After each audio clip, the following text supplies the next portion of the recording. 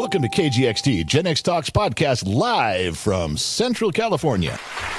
Making plans with the boys. I'm gonna hit the town. Yeah, I'm gonna make some noise. I'll push past the pain and my wounded pride. I'm gonna live it up. Yeah, stay out all night. But sure, I've had some better times. And I can't count all the tears I've cried. And maybe down my list, yeah, but the blues to me just fine. All right, so welcome to KGXT Studios. It's KGXT Radio. If you're listening in, we've been gabbering on for a little while. This is the interview. This is not the podcast where my wife kicks the shit out of me for an hour. If that's what you're looking for, it drops every Friday at 12:02 a.m. Los Angeles time, and that's when you should be looking for that. Now, these are the interviews. Some of you love the interviews. Some of you hate the interviews because you like just the podcast, and you don't like the interviews being mixed in. All right, if you don't like it, hit the skip button. Don't beat the shit out of me. You're perfectly capable as a grown adult to skip the interview and move on to something else. You don't need to bother me about it. All right. So we got this going on, and you guys know that we've had about 10 interviews now. They've all gone really well. And I don't want to say the person's name who's in studio, who has driven all the way up here from Hollywood to join us, but I'll give you the name in a minute. Let me read you a couple things here, and let's see if you can figure out who this is. This is a guy who's been in the show business, in comedy, for a better part of 40 years, I think 37 some years. He was on the 5th season of NBC's Last Comic Standing. He has the record for winning the most BET comedy awards, and as he will remind you, BET is not a betting app for white people. He reminds people all the time, and he's right to do that because a lot of us are stupid and we get things confused out there. Been in over 20 films and TV shows. He's had his own comedy sitcom on BET called The Blackberry Inn, and he currently is the owner of Golden Artist Entertainment, where he guides other people and represents them through the navigation and mysteries of the world when it comes to comedy and TV and entertainment. So I'm going to tell you, his name is Dante. Everybody calls him Dante, but I'm going to take a shot at his last name here, which he has warned me not to do. So if I fuck it up, he may get up and walk out of the studio right now. But I'm going to call him Dante. Fuck that. I fucked the first name on that. Dante Rusciolelli. How close was that? Perfect. Is that okay? Perfect. So Dante is here with us. He's in studio. He made the drive. We've settled in. Hi, guys. You got to tell me how this all started, and I want to start back with, where were you born and raised? Okay, I was born in China Lake / Ridgecrest. If you're from California, you know that that's near the butthole of America. I would say the roof. Yeah, it's at the top too, though. Yeah, man, it's crazy there. And what year were you born then? 1970 in Ridgecrest Hospital, but we were on the base. My father was... Oh, you're in the military base. My dad was Air Force, but we were on a Navy base. He was a civil servant. Yeah. And so I grew up there, man. That was fishing on the weekends, if we could, or just chasing lizards during the week. I got to tell you, that's an isolated place to start your life. It is. It's a crazy place to live. It's not the hub of anywhere, really. No, it's far from everywhere. It's government secrets. If you want to be the hub of something, is true. Yeah, and so weird things were invented there. Like the Sidewinder missile was there, and all these other things. But urinal cakes, you know, those things we piss on. Urinal cakes, glow sticks. The thing, well, that I guess is more military, sure. But glow sticks, a million things. You see, if they would have put those two together, we could have pissed in the dark. No one ever thought of that. You see, this is why you need to run this shit by me before you guys market things. That was smart. When you piss on it, it lights up the room. There you go. It just, now you can see what you're doing. Yeah, so how did you, if you were up in Ridgecrest, you're at the top of the world, you're 2 hours from everywhere. Yeah. How did you start in comedy? How'd you get that feeling? Okay, so my father was in charge of visitors. So if, Nixon came to town or Kennedy or whoever it was, my dad was in charge of that visit. If it was USO, so I got to go see these people. And one time, so I'd always wanted to be a comic. And one time this improv troupe came through, and I turned to my little buddy next to me and I said, hey, why don't we do stand up together and in, you know, kind of what they just did, but write different jokes. And he said, yeah. And we did it. And so we did it at our school. We did it in my backyard. And then we realized our careers were over. That was as far as we could get in Ridgecrest. And so you maxed out the audience in Ridgecrest pretty quick. Right away. We had done the school circuit. So I moved to San Diego with my parents when I was 12, and by 15, I was inside the Comedy Store doing stand-up, but had to run out because I was underage. Yeah. So you had to run in, do your show, and then run back Before out. anybody complained. Yeah, before anybody made a phone call. Yes. You know, that has to be, now I'm guessing, I've been to both places, but at that age, that's got to be culture shock. It was the biggest shock to me in the world was, like, we used to come to Bakersfield, which a lot of people would consider a smaller town. Yeah. We used to come here as the big city. So we would come here at Christmas to do all of our shopping. I was told, you know, certain things sad for me about Santa in a mall right here. I'll never forget Bakersfield for that. At least you weren't told Santa can't find Ridgecrest. Sorry. He's too far. Right. He always found Ridgecrest, thank God. But no, so yeah, man, it was isolating and weird and So yeah. where exactly, how old were you and where exactly was your first stand-up gig? Your first time that you, not even, doesn't have to be paid, the first time you got in front of a microphone in front of a real audience? Okay, that would be at the Comedy Store in La Jolla. Actually, no, I'm lying. That would be at the Improv in Hollywood. Me and all my friends from high school drove up and yeah, for some reason at the Improv there, we could all stand and we could all go in. I think it's 18 and up or something, or maybe even less, because they serve food. But yeah, it was crazy. There was a guy named Jimmy Brogan who was the host, and I remembered him from a sitcom that was a spin-off of Happy Days that no one remembers, called Out of the Blue. I don't remember that. Yeah, he played an angel on Happy Days, and then they gave him his own angel show. Did he have was it a pilot or did he actually have a? We watched one season. I watched one season. Made it as one a kid. season. Yeah, made it one season. They took it off, and then he ended up, interesting story, being the booker for the Tonight Show up until Jay left. He was, yeah. So he plugged in right there and kept going. So he was my host that night. We go up. I don't remember anything except the lights are bright and a guy on crutches being at the show. Well, cut to a year later, the guy on crutches is the manager at the Comedy Store down in La Jolla or wherever. I was growing up in San Diego, and he let me be a doorman and stuff. I had a fake ID. Do you know who Faison Love is? No. He's kind of the bigger black guy in Elf. He was in Friday. Oh, yeah. You know who I mean. He's in a bunch of movies. Yeah, he's in a bunch of movies, sure. We went to high school together. And so he always looked like he was 50 since we were like teenagers. So he had no problem. They didn't even check his ID. Yeah. You know, he was probably, so when I was there at 15, I walk in and he's there. He's probably, because he's a couple years old, he was probably like 17, but shouldn't be, it's 21 and up. Shouldn't be there. But they didn't card him. So he says, hey man, don't fuck this up for me. Just don't, you know, say we went to school together, blah, blah, blah. I'm going to tell him you're 19. That way you have 2 years to run in and out. Yeah. So he helped me out. So you don't, when you said the first time you were on stage, all you remember is the bright lights and the guy in crutches. You can't tell me how you did. Nope. Couldn't tell you.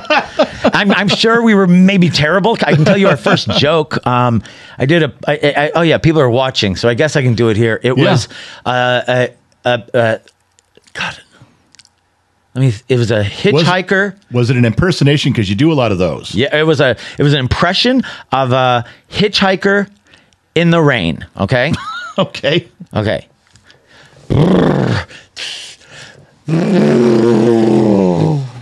Right? All right. Now and back then Polish jokes were a big deal. I guess it was like Polish people were supposed to be dumb in the 80s. So that's, you just told Polish jokes. So, and then it was Polish hitchhiker in the rain. So if you're watching, I'm putting my hand over my thumb as to block the rain. Anyway. That was for your listeners, by the way. I was closed captioning. The best part of that is that you had to explain it. Yes. So that was the first joke we ever wrote. I had to explain because I didn't know how many people listen without. Right, yeah, it doesn't translate to audio as much, but there's a video portion to this. It'll show up. Yes. Have you ever really bombed bad? Yeah, all the time. What's the one that sticks out that you wish you could redo? My first time playing at a black club, Faison introduced me to it in San Diego. It was near my parents' house, and a football player from the Chargers owned it. And he goes, you should go play Smokey Gaines nightclub. And I went, all right. So I go down there. Man, I said everything wrong. I probably said, you people. I said, who's your greatest hero? And oh my God. like thinking of, Martin Luther King, and people are like yelling Oprah at me and stuff. It was horrible. And so Faison said to me afterwards, he hit me in the knee. He goes, that's okay. Just watch shows here for about a month. You'll figure it out. So in contrast to that, yeah, in anyone's career with anything they're doing, not just comedy, but movies and TV, or even you have moments where you nail it.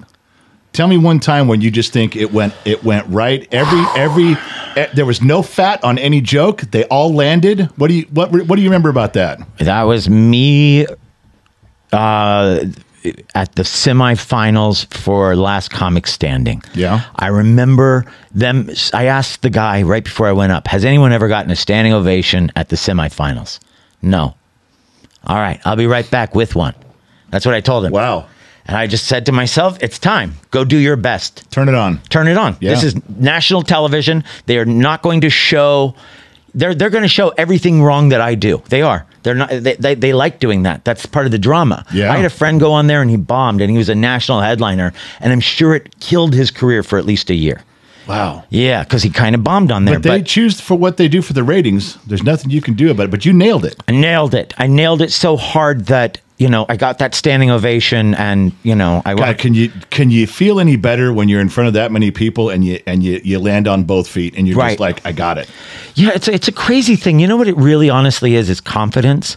Because I teach a class about comedy, and I tell people, if you want to win a comedy contest, it's confidence. See yourself do it. See over and over. See the movie of yourself right. being a winner and winning, and how you're going to do. Like, see yourself doing that set 100 times until it's perfect. And then go do that. Yeah, but if you can, when you pull it off, man, what a feeling that must be. Yeah. You're standing there hitting that. How bad has it ever been with hecklers? Because I watched a lot of your stuff, did a little homework, catching up on you, and I never really found anything online where I could see that you had to deal with a heckler that was giving you issues. You do a ton of fan interaction, which I love. That kind of comedy. I love the comedy where the comic can get up there and he can work the room. He can pick apart the room. He can work the room. He interacts with people right off the bat and gets everybody involved. And then you do your routine. But heckling's different. Yep. How's that ever gotten to you? Have you ever had one fumble you up and mess you up, or do you turn those things around? I never have a heckler bother me because I'm the ship's captain when I'm up there. That's how I see it. Yeah. If I've done something for 37 years and someone can say a few words and take me down, I should probably get a new job. Right? Yeah, I get it. Yeah. Well, hey, even if you're the captain of the Titanic, there's still icebergs. there are. Yeah. You just got to not hit them. The truth is, we're all people. No one wants to have a bad night. If someone's having a bad night, the best thing to do isn't to be like, you're a shit person, Yeah. It's usually to be like, what's happening over there? No, that's not the truth. No one pick on them. Just be quiet, Yeah. Well, you could, like you said, you're the captain. You can turn the rest of a room on somebody pretty quick if you want to. I know that I can, right. I have it's called mercy, that I'm not doing it. Right. I would agree with that. Yeah. So, but you have run into hecklers before, just nothing you couldn't handle, because there's been times I've watched comics and they get heckled. I've seen them flop. I've seen them walk off stage. I've also seen them own the moment and bring those hecklers back around, where they're part of the crowd. Okay, they calm them down and things go smooth. It can't be an easy thing because you never know. Well, here's part of the problem. I have giant scars on my face. I'm not a small man. You know what I mean? Like someone yelled something at me as I was crossing the crosswalk, something shitty. You know what I mean? Like, you're a big guy. Like, I know if someone yells at you, that's their fault. That's their problem. You know what I mean? I got you. The guy saw me from behind, probably thought, this asshole, I'm going to say something. As soon as he saw my face, he went, you know what? Never mind. I didn't. So I think I'm at an advantage that I don't look like, I grew up in Ridgecrest. We're roughnecks from there. Well, sure. Parents didn't care if we were drowning. No. Well, that was the generation too. Right. We all rode bikes, and if we broke our arms, that was just what you did during the day. And so, yeah, man, it's I think I scare them, but this is the truth. The two hecklers that have bothered me the most were people that heckled my wife. One guy came up on stage in San Diego and grabbed the mic out of her hand and started talking shit about her.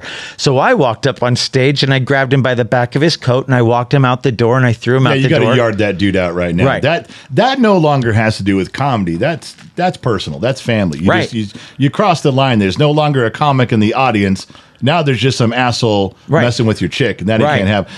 You brought her up, tell me a little bit about her. She's the best woman I've ever known, thank goodness. I prayed for her to God, and he sent me exactly what I prayed for. I'm not joking on that one. She is a sweetheart who... I don't even know if she knows she's pretty, because like if you see her and then you look at my face, you're like, something's wrong with this lady's eyesight.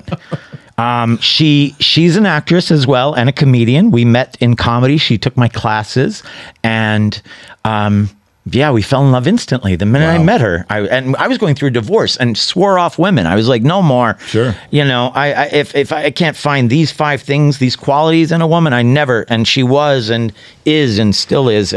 But no, if people want to look her up, she's if you like horror movies, she stars in about 20 like Sci-Fi Channel type horror movies or whatever, and she's the star. Like she'll kill the killer in those movies. What's her name's name? Rebecca Kochan, Rebekah Kochan, and she's great. And also, she's been in a bunch of LGBTQ movies that made her famous. You got to question her judgment though if she picked you. You're not lying. You're not lying, brother. You're not lying.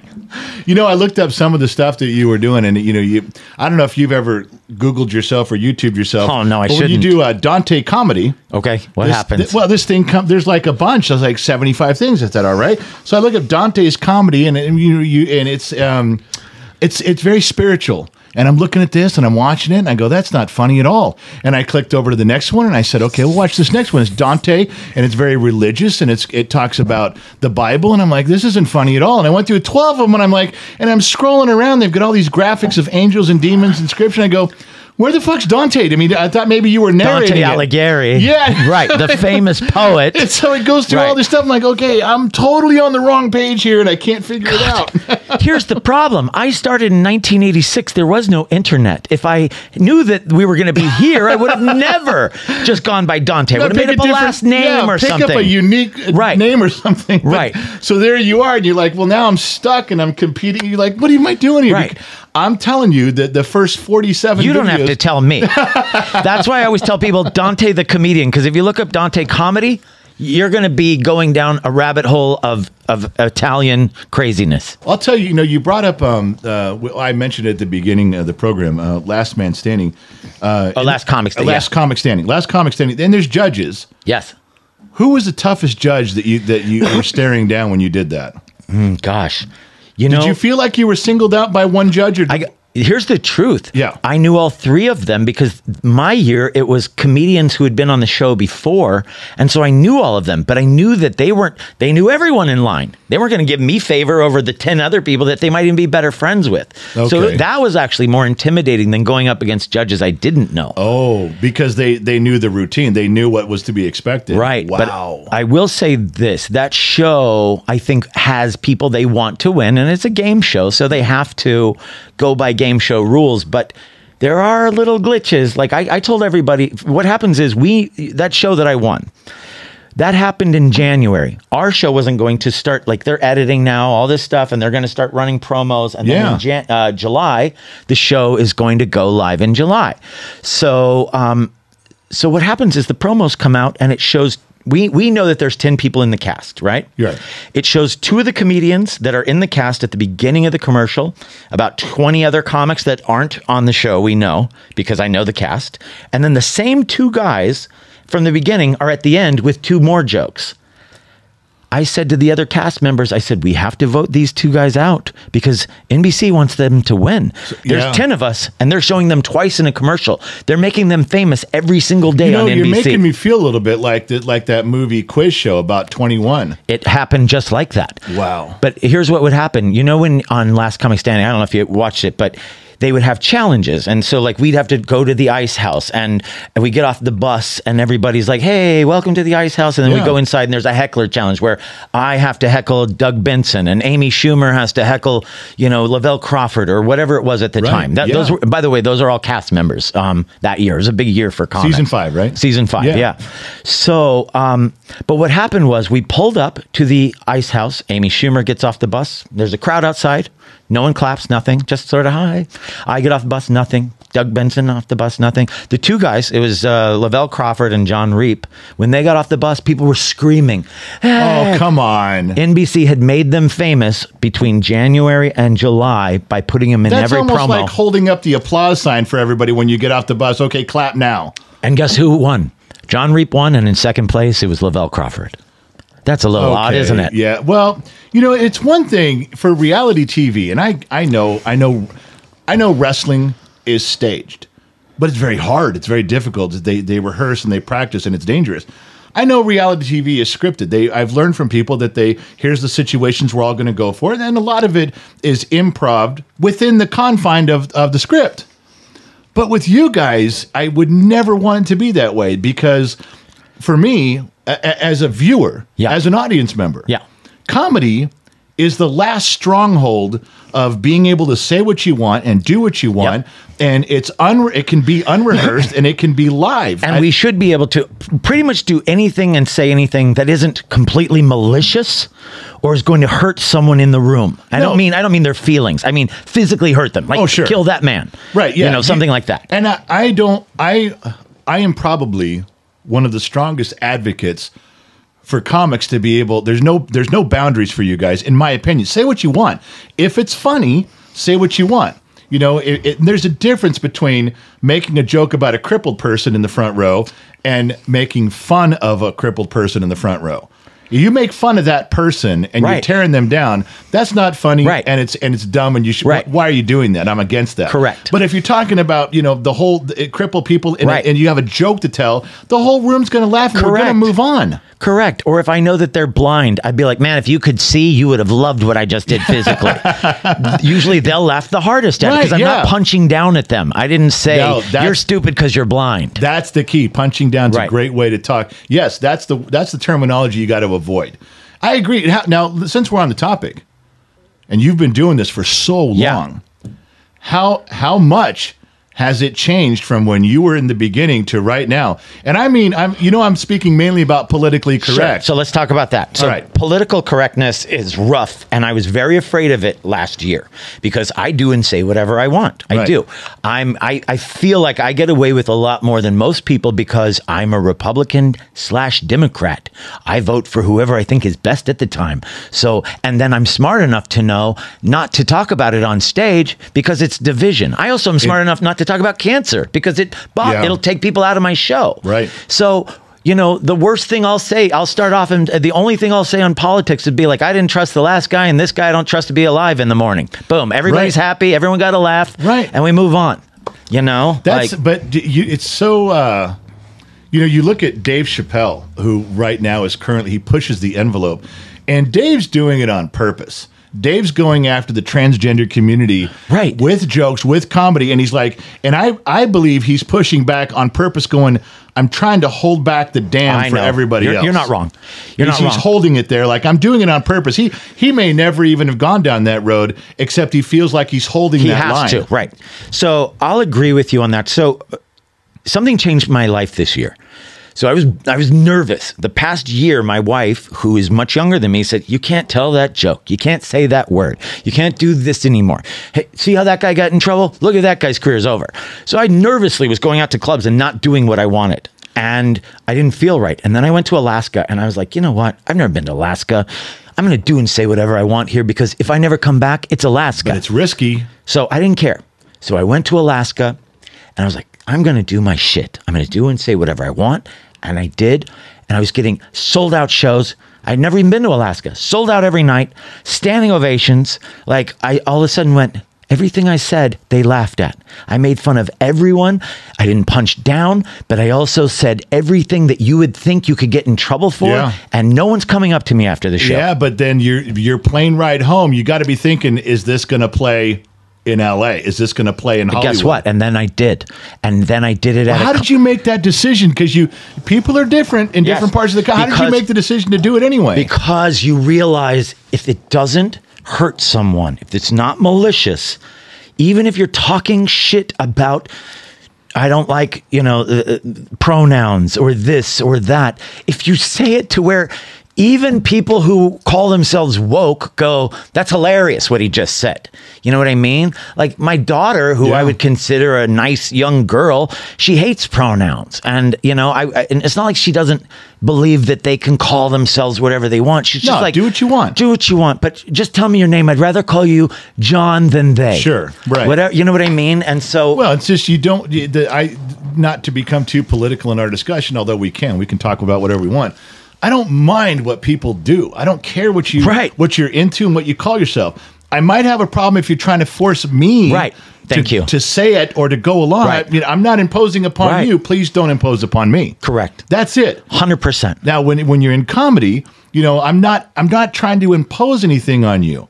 I'm just trying to talk. I'm just having a conversation. I'm telling some jokes. If it's not funny, you're perfectly capable of telling me it's not funny. I'm okay with that. But don't, you always hear comics, and I'm sure you have 100 of these stories, but comics always get harassed after the show. Right. Someone will walk, because how many comedy specials have you heard where someone says, well, I finished up the show in Austin, and a guy comes up to me, because they find you after the show, and they're gonna take issue with your performance.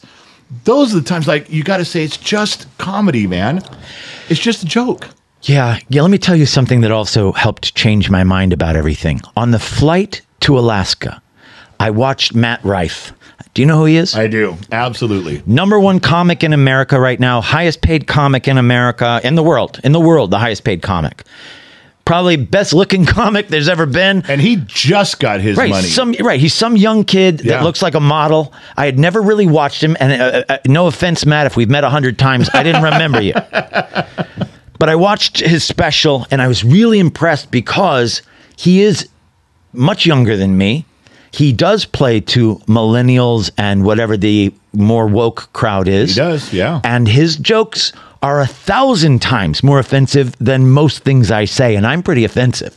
And Matt has a way. Well, I wish I could remember what the scandal he was just in.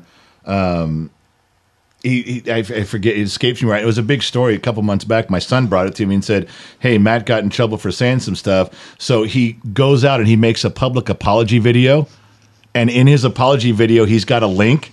And it basically is a link making fun of the people that he went and did again. He's like, fuck you, because I don't care. Right. And then the next series of stand-ups he did, I'm watching intently. He's like, yeah, I hope they don't take back the money. It's my first paycheck. I have my first $25 million. A month ago, I was working for, $3,000 a month, flying to grinding it out at every place you've been to, all the places you've been to. I know he has. He goes, and now all of a sudden they're going to, there's a threat of taking my money away because it's just comedy, man. It's the same stuff I'm always doing. Right. I'm glad that I don't know if I'm in favor of how he pushed back. As his agent, I might have said, shut up. But whatever it's doing, he's doing it right. And I think he's sort of killing that boundary. Because here's why. You're right. There are no... Let's talk about, let's go back to the Me Too movement, for example. That didn't have boundaries. People who were a bad date, like Aziz Ansari, were getting in the same trouble as Harvey Weinstein, which you shouldn't compare those two. This guy's a rapist, and this guy was a bad date. But his whole career was ruined. I mean, Aziz had his TV show taken away. Me Too was exactly what it said. Anybody, include anybody, Me Too. Raise your hand, you're in the club. Right. Raise your hand, we believe you. Raise your hand, whatever your story is, it's true, we're believing you. And who's the bad guy? We're going to go get him. And what's the problem with that? There's no rules or law. So everyone was equally treated under the law the same, whether you were robbed a bank or whether you were just jaywalking. So, and that was... Anybody who was high profile, this of course happened everywhere because, the regular folks like you and me were all of a sudden scared to be doing anything in a grocery store because a Me Too movement could take you. And that's not to say that there weren't shitty men that deserved all the shit they got, of course. Those fucking guys need to be buried under the prison as far as I'm concerned. Including Bill Cosby. Sure. He ruined people who wear sweaters for me. You thought you could trust them. Can't trust a guy in a sweater anymore. Not always. Whole image gone. But, when people like Nancy Pelosi would come out and there was a high-profile situation, a woman just would come out with her side of the story, and automatically she would say, well, this woman needs to be believed. And I sat back in my chair and go, whoa, believed? Heard. This woman should be heard. This person should be listened. Yes, not, but you. Right. Not everyone tells the truth. No, you just heard a story. Right. Not everyone tells the truth. However, I mostly believe when someone comes forward for any reason, but there are instances. But here's a good example. Ron Jeremy was going to trial because 27 women had accused him of something, right? Sure, right. But not one of them wanted a dime from him. That tells you he probably did something really shitty. Right, yeah. That's, follow the money, that phrase that you and I have heard growing up our whole lives. It's a very true statement. Right. It is. And that's the other thing that bothers, my wife and I differ on this, and I'll tell you what she says. When someone comes forward and says, well, 10 years ago this happened, and you listen to things like you just brought up, no money involved, wanted to say something, get it on the record. I'm leaving now. I don't want to be on talk shows. They're going. My wife's first comment is, well, why did you wait 10 years? I don't believe her. I'm like, some of that stuff is so traumatic. You're lucky if women ever want to say anything, because it's so personal and it's so violating. And my first thought is not, why'd you take so long? No, my first inclination is, thank you for being brave enough to come forward. Now let's sort it out. Right. That's how I feel. Right. Give them a fair chance. I don't knock them down for the time at all. The time, me either, because someone could have done something shitty, or even just putting a hand up your skirt, thinking you liked it and then you didn't. And when they finally get in trouble with 20 more women and you come out and say it, it's because, well, what were you going to do? Go to the police? Did you have proof? You know what I mean? Did you want to sit in a court for a year and a half and watch them go to jail and, and hope that they didn't get out of jail and then come try to hurt you again? And then there's a guy like you who's deep in the entertainment industry, and you, without naming names, you know the power that's behind the other side. If they want to squash you down, for a woman that would come up, you know what's out there to fight against. Probably horrible. Well, there's Weinstein, sure. But I will say this, as someone who's been in Hollywood my whole life. I moved here at 21. And I now own an entertainment company, and I've managed big stars, and I still do, and all this other stuff. I personally have only seen drugs about 10 times in all the times I've been here, by the way, offered, and I'm talking anything harder than marijuana. Right. 10 times. 10 times. And it was mostly... That's pretty low. Right. And that was mostly Sam Kinison going, Dante, if you're not a cop, you will do this right now. Do it. Do it. And that's true. That's true. He would say it to me, if you're not a cop, you do this. Yeah, only like 10 times. And then as far as hearing about bad, shitty men. The casting couch, I've never heard of, except on maybe from a few gay men that said the gay casting director hit on them. So that's just as bad, whatever. I get it. You don't want to go to work and feel funny.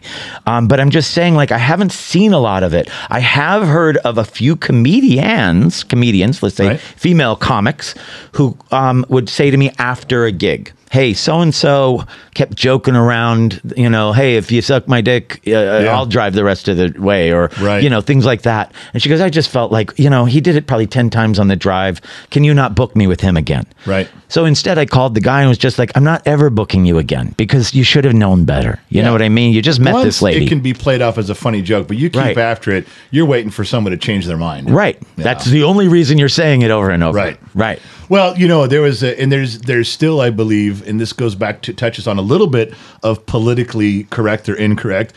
There's a double standard on some of that stuff too.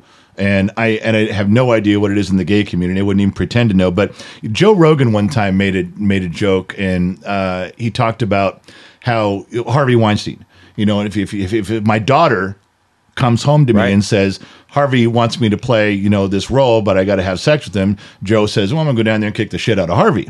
He says, and I got to be fair with you, I have a different opinion about my son. If my son comes home and says, I get to be the lead, I get to play Batman in the new Batman movie, but the woman I have to sleep with looks like Mrs. Harvey Weinstein, Joe says, I'm looking at my son going, dude, you're going to be Batman.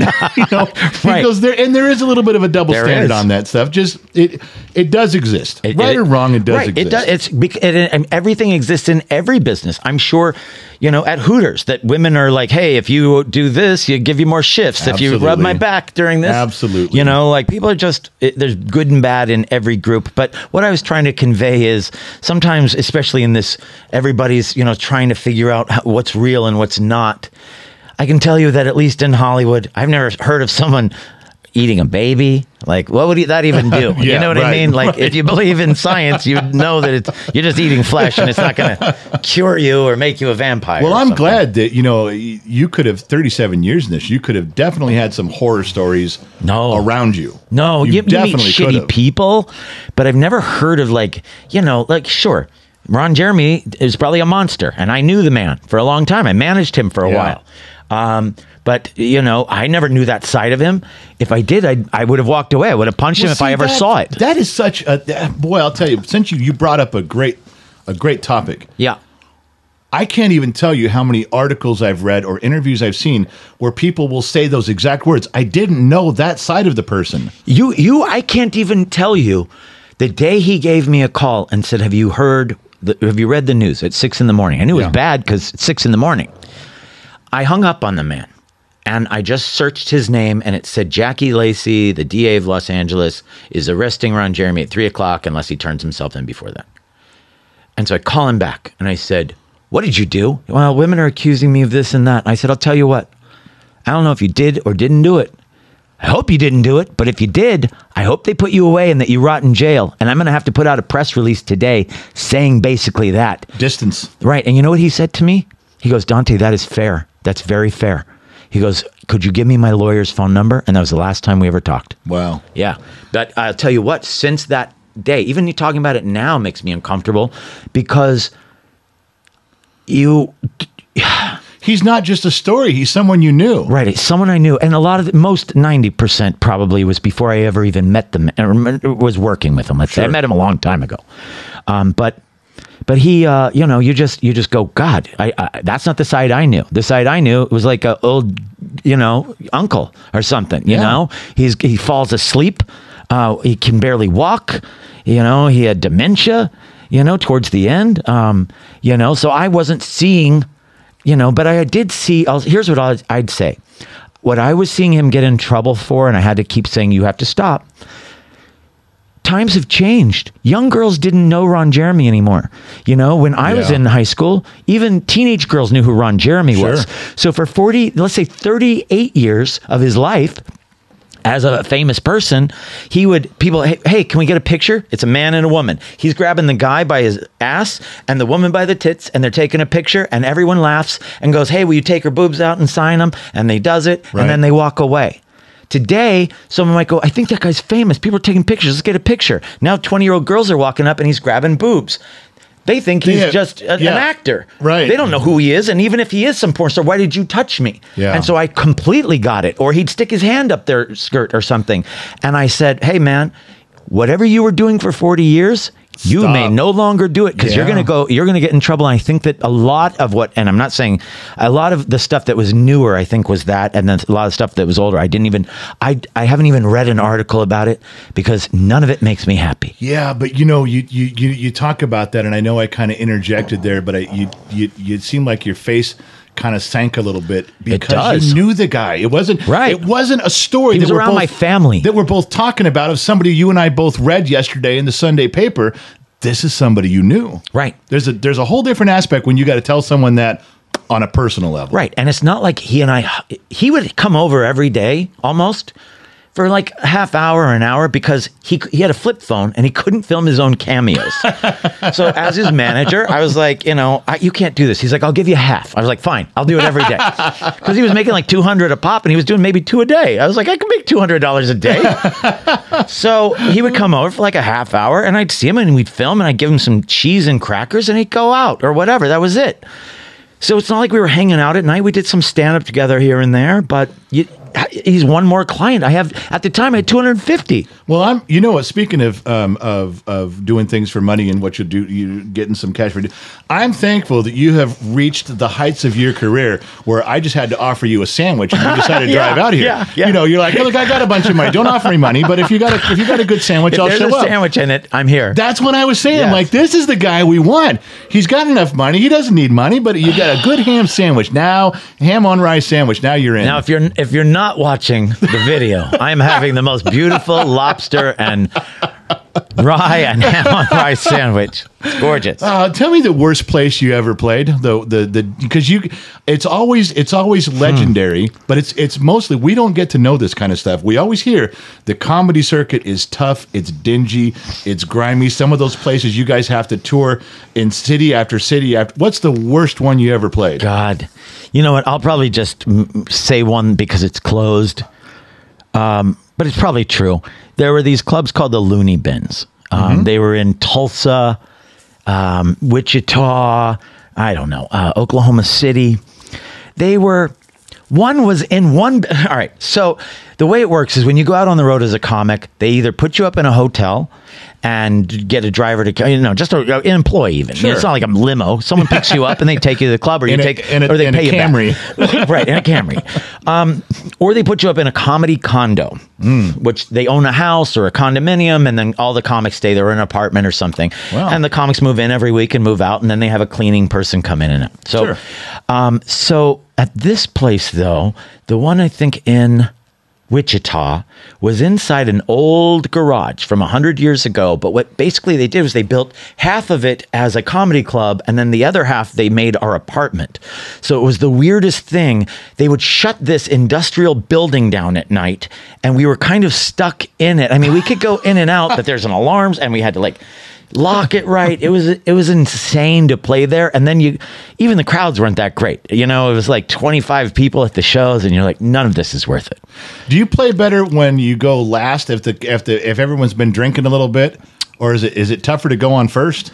Yeah, going first sucks. That's why people think it's easy to be the host or the MC, because you just got to go out there and be funny a little bit up front, 5 minutes, and then you just bring up people and say their name. Right. It's not true. You have to be the one that gets the attention, because people are still talking, they're still ordering, they're still thinking they can be loud and you can't hear them. And they're not you're drunk loud. yet. They're not ready to Right. receive all that. Correct. So you want to be last. But I will say this, the last time I played Bakersfield, and I can't wait to play The Well, by the way. Have you been there yet? I have not. The Well is the new comedy club. I just Googled it as I was arriving to your house, and it said in 3 miles you could arrive at The Well. So I'll go visit it afterwards. I want to play there. But the last time I played here, some guy had a club, I don't know, just a club, right? And he was doing it wrong. He wanted to do 3 comics up front and then do a break and then do another 3 comics on the end. Well, his crowd, he decided we're going to start late so people can drink more. They were too drunk for the first 3. By the middle part, they went to go drink more. By the last 3, all they were doing was sort of yelling at us, and you know what I mean? Like, well, you gotta know the room. The guy who owns the place has to know his audience. and I was screaming, please don't do this. Please. Well, how are they going to know to drink? I'm like, there's a bar right there. How do they know normally? Yeah, how do people? You have to tell people that's your audience. You got to tell them when to drink. Great. It was bad. It was I'm bad. in the wrong room. Yeah. Good God. Yeah, you guys, the comics, I don't think, I really don't think you guys get enough credit for how hard it is to achieve in comedy. I don't think you get enough credit for how many years you spend on the road honing your craft until you get that big break. That's hard. And look, a big break doesn't mean you're rich. I'm not rich. I wish I were, but a big break sometimes means you don't have to try as hard to get each gig. You know, before I was on Last Comic or other shows, when I'd call around, they're like, I don't know, send me your stuff. And why are they going to pick me over anyone else, you know? But now, thank God, I have some name recognition. And now with the internet, you can build up your socials and things like that. You get a better slot for sure. But here's a great thing that my mom said to me, but I sort of figured out myself. She said, don't you feel ashamed that you're a grown man and your younger cousin has worked for the military his whole life and he now has a house on the beach? And you don't have a house and this stuff like this. And I said, Mom, I've traveled the world telling dick jokes. I got paid to travel the world. I've been to Japan and Korea 20 times each. You know what I mean? I've been all over the entire planet multiple times. And I said, and for the past 37 years, I didn't have to grow under fluorescent lights or have someone yell at me. I said I would do it over again. Well, and if you sat your mom down when you were 5 years old and you said someone told your mom, which is harder? Have a 30 years in the military or make a living telling dick jokes for 30 years. There's no contest there. You know which one's harder. Right. That's impossible to do. It's impossible to do because you also have to change with the times. You know, someone asked me on an interview the other day, what's your favorite quote that you tell people? And it's not my favorite, but it's one of my favorites for comics. I guess we were on a comedy one. Yeah. And it's the best trait of any artist is survival. That's my quote. Best trait of any artist is survival. Think about someone like Elton John. He's still relevant today. Yeah. If he showed up at a concert, everyone would go buy his tickets today. There's lots of people that you wouldn't. They're going to play maybe a small venue with 80 other famous people from the 50s. Well, it's such a competitive thing in music and TV and movies and everything. I mean, let's get into, one of the things you own, your company is Golden Artist Entertainment. Yeah. So you manage other artists. You got some veterans that have been in comedy and TV and stage in the 70s and 80s. You also have up and coming people that are trying to cut their teeth right now. So you cover quite a bit. Yes. But it's how hard is it to stay relevant? Because that's a tough one. I mean, what are some of the most popular videos you see on YouTube? Hey, child stars, where are they now? Here they had a hit show, and now they could never find work again. And to be fair, some of your guys have spread out. They do producing, they do writing. Or they quit the business altogether. Sure. Maybe they didn't like it. How tough is that to manage someone who's trying to stay relevant or would like to still be in the industry? Well, it's something that you have to navigate with certain people because some people are really good about it. Like Haywood Nelson, who's probably going to join you at some point for an interview. So, yeah. He played Dwayne on What's Happening.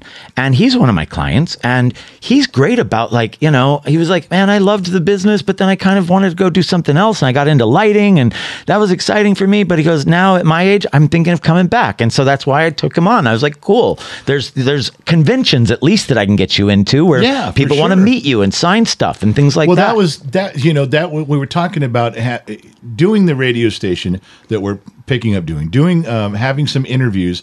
I've just started with the most regular people that are the salt of the earth in what they're doing, and that's you with comedy. And I had a guy who was in the Marine Corps, just the regular salt of the earth people that can relate. You're going to love Haywood then. And it was kind of funny. We sit down in a staff meeting with Gen X Talks, and my whole premise is like, well, at the car show, Two Bears got a Route 66 car show in Fontana, and it's growing every year, and we've been part of the last 3.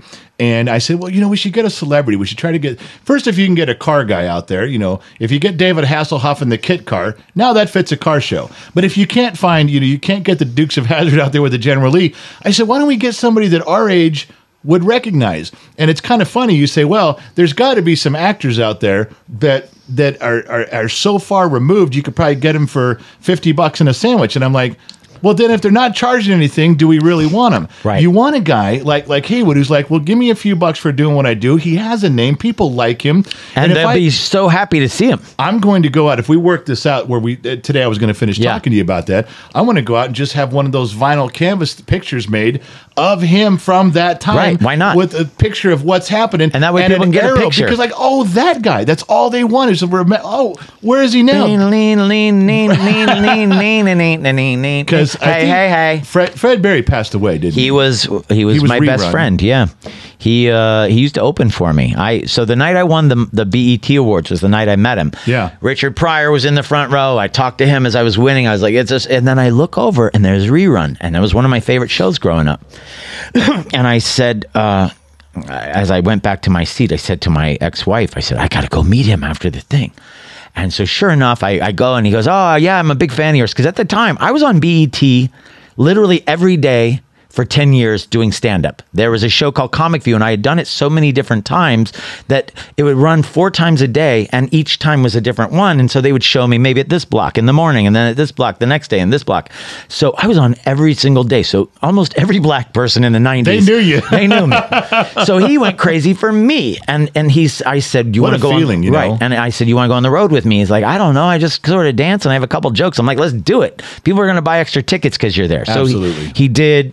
Sadly, I started running a show when my daughter was born at a bowling alley near my house, and he liked emceeing there because he had a stroke, and it was just more fun for him. Just come out for $20-$30 or something a night, just tell a couple jokes and go home. But one night I said goodnight to him, and I said, you have a real gig tomorrow out of town, blah, blah, blah. Don't forget, call me tomorrow. I get a call the next day from his roommate saying he'd passed away. No. So, yep, that was that. That was that. But you know what's interesting? My therapist, when my parents died, I had to get a therapist, my wife said, so just for depression. And my sister died, everybody died. Everyone died. Everyone in my family except my other sister. But my therapist said to me, when you grew up, why are you, because like, I've always been concerned with right and wrong. Like, for me, if you're a bad person, I don't need to get to know you. You know what I mean? Yeah. Like, right and wrong. Like, you could be, I don't care if you're on the wrong team. As long as you're the nice person, I'm never going to be mad at you or whatever. She goes, why do you care so much about right and wrong? And I said, I don't know. And she goes, well, tell me about your childhood. Who raised you? And I said, TV raised me. My parents were out partying every night, because they were running the celebrities into the base every week or whatever. And I said, I guess, good times and happy days and what's happening. And Laverne and Shirley, they all raised me. And she goes, and where would you say you are with those shows? And I said, well, Rerun was my best friend.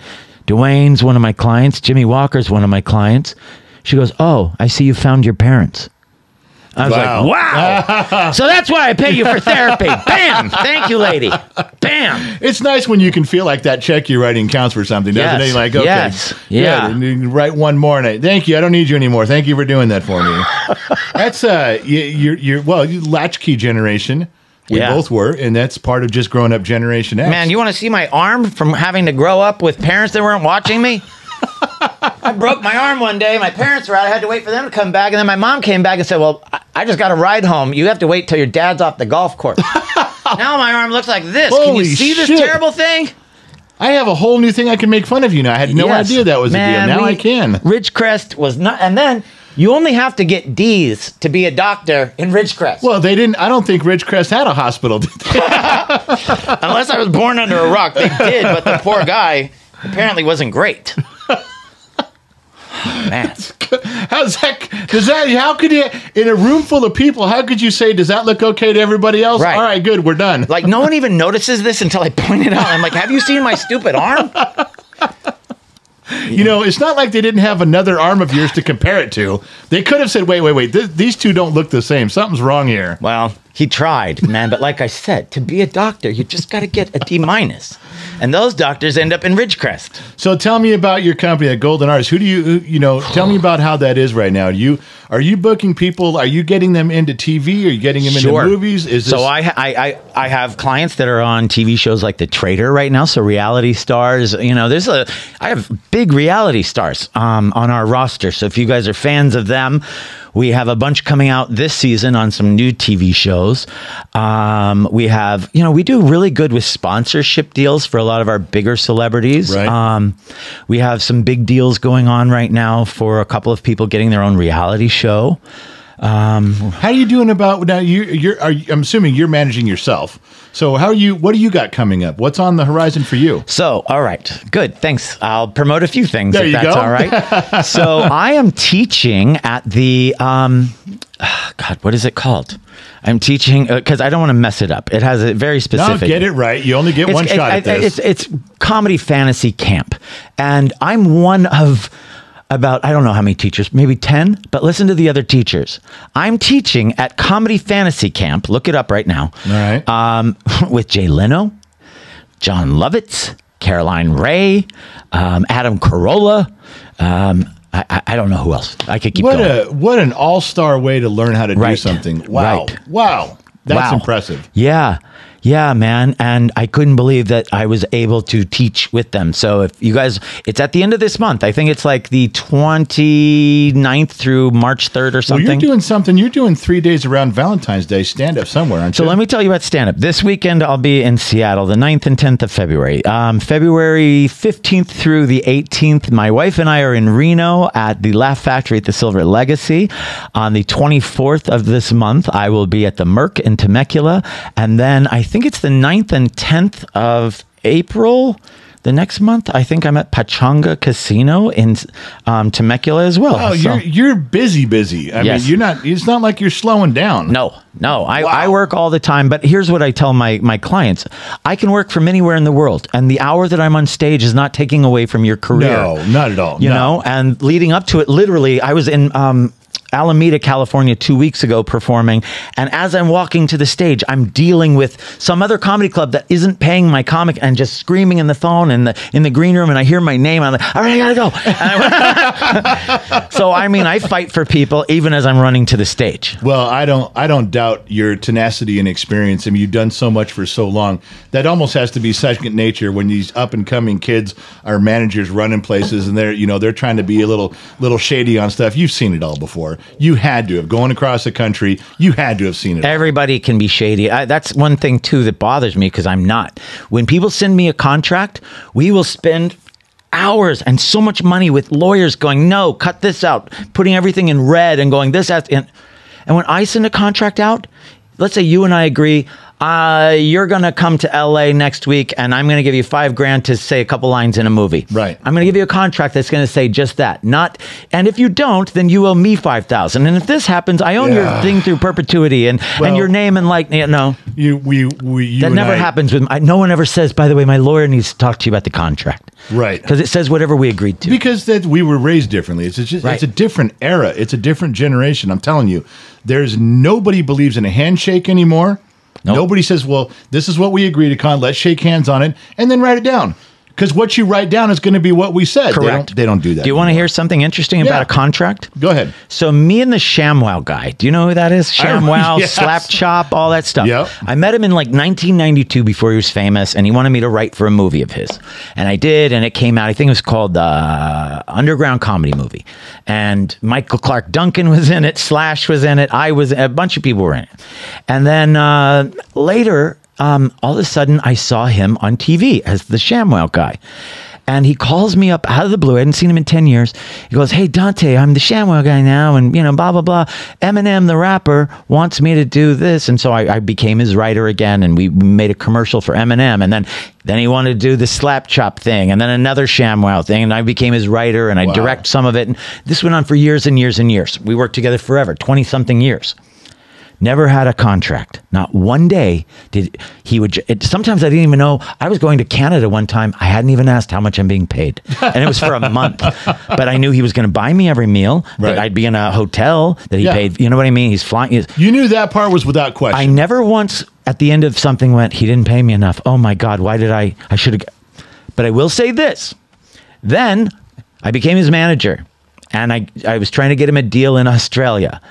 And the night before, these guys said, I need you to let him know at the meeting that he's going to need a contract for himself and a separate one for you as the creator/producer. And I was like, we've never had a contract. I don't know if he's going to be happy with this. Wow, and sure enough, it ended our friendship because I had asked for a contract. He's like, but we do everything I was like, I know, but it wasn't you. It wasn't me. Oh, yeah, well. He's not a bad person. I'm not saying that for any reason. No, it's just one of those things. It's just one of those things. In the business, in the industry, there's forces that come to bear. Sure. And friendships end too. Yeah. Shit just happens. Well, I tell you what, I would very much like to... First of all, I'd love to have you back. We didn't scratch the surface on our stuff. We got our hour in, but sometime in the future, when you got time again, in between your hustle and bustle, you got to come back. I would love to, and I'd really like to get some of your clients. I'm going to tell them to come because I had a great time. I'm so glad to hear that. We're still relatively new at interviews, and sometimes it all depends on who I'm sitting across on whether it goes well or not. Right. I haven't had an interview tank. But I just have gone and something like that didn't go as well as I wanted it to. talking with you, Dante, was as easy as breathing. Oh, thanks. It was Same as to you. natural as just having Same a to conversation. you. We were just talking. Yeah, just having just- a beer and somebody turned on a camera, you know? Right. Yeah. We were getting to know each other. Well, I hope very much that you can come back, and thank you for taking time to get in here with us. You bet. And like I said, can I say one more thing? Absolutely. I forgot. I have a new comedy album out, you guys. I should have said that first. So here's where you're going to hate me. All Guess right. what it's called? all right. Dante Alighieri wrote Dante's Divine Comedy. Yeah. That was the famous book that when I'm you getting confused with, right. yeah. Guess what I decided to call my album this year? Don't. Dante's Divine Comedy Album. Do you want to know why? My hope was college students would download this accidentally Yeah. and make me rich. Well, That's the main reason. I'm going to tell you right now, there is so much confusion on YouTube going the other way. I think you need to cash in some in your direction because they're sucking all the air out of the room with your name. I know. They really I know. are. So also, you can get Dante Does Dallas. I recorded it in Dallas about 15 years ago, and that one's crazy dirty, and there's good stories and celebrity It stories. sounds a lot like that movie Debbie Does Dallas from the 70s. Yeah. That's the first thing that pops into my mind. Well, It's that's why I did it. I didn't know you were It's into even porn. me on like a leather couch. I'm not judging you no, at all. not me. Well, thank you for coming in, man. I really appreciate it. Well, Thanks for having me. Let me close this out here. Thank you, guys. Now, did you see what the interview was? I told you it was going to be different than the podcast. I warned you that we had somebody special, and I did not lie. I did deliver. I think you guys are looking forward to part 2. We got to do that sometime. But when Dante's around, leave this up there. We'll put all the stuff in the description for all the links to his album, where he's going to be, what he's going to do. I'm sure he's got a website with a schedule. We'll link you to that one. So no matter how old this video gets, there'll always be a current link to what he's doing. Thank you guys for tuning in around the planet. Not sure where you're tuned in from, AM, FM, Sirius XM, or perhaps some of you are still listening on the Armed Service Radio Network. Cool. Remember 2 things, wherever you go, there you are. I'll catch you guys on the flip side. Life is a one-way road. No telling where it goes. Nobody really knows, and it doesn't really matter now. Now we're talking a second chance. Yeah, it's brief, but it's real, no less. This could be our last dance. All I wanna do is make it count. Here and now.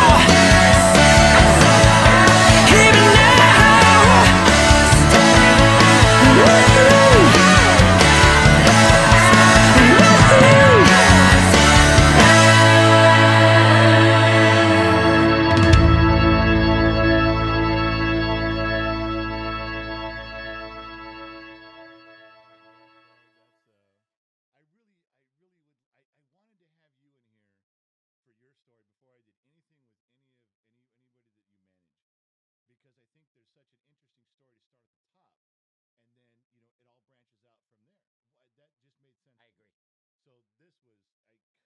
I'm glad I did it. That way I could see the setup and all that. Like people, they don't understand when they get like driving to fucking Bakersfield and you're working out of a shed. I go, look, dude, it's not the Okie Bowl, not quite. It's Not even we got close. a little bit of stuff. Just come give me a chance. It's at right. it. It's not even close A to couple being bad. people, I have sent them the link. I told you about that in the beginning. That there's a link on our website that shows how the studio, how the studio is being built. And when I send them the link, they look around and go, oh, okay, because they see that it was